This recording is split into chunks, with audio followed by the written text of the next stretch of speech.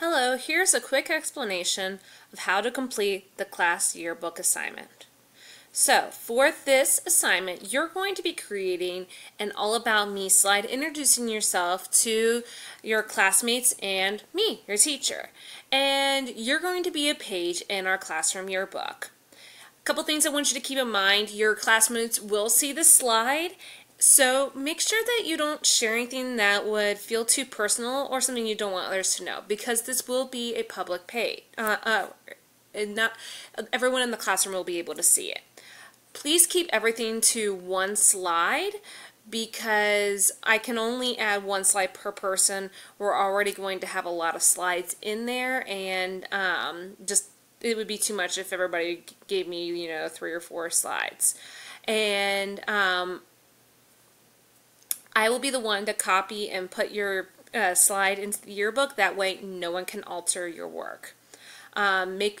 Very important here, you need to make sure that you create your work on a slide. You can either use Google Slides or PowerPoint, but you need to make sure that it's on one of those, because if you put it on a Microsoft Word document or a Google Doc, I'm not going to be able to copy and paste it correctly onto a PowerPoint slide into the classroom. So make sure that you do, in fact, put them on a slide. So when you create your slide, it has to include your name, first at least, your last can be optional, your grade level, a picture of you, and something, make it interesting, make it colorful, but make sure that it doesn't overpower the slide content, but you want to make sure that it is an expression of you. And then you need to make sure that you are following at least the following 3 options that I give you here.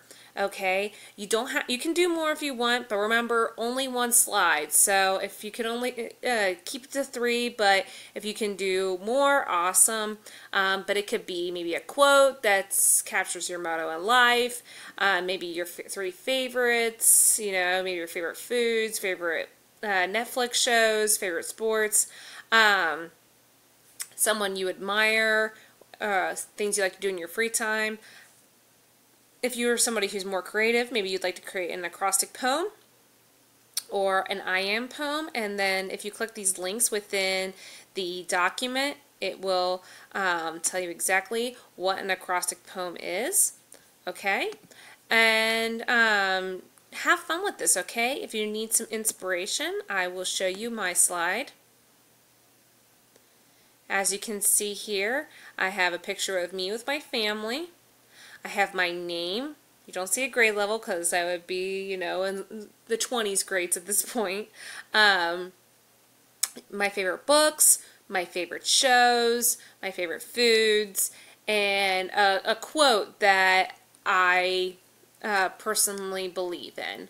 Okay, if you have any questions at all about this yearbook assignment, don't hesitate to ask. Thank you very much.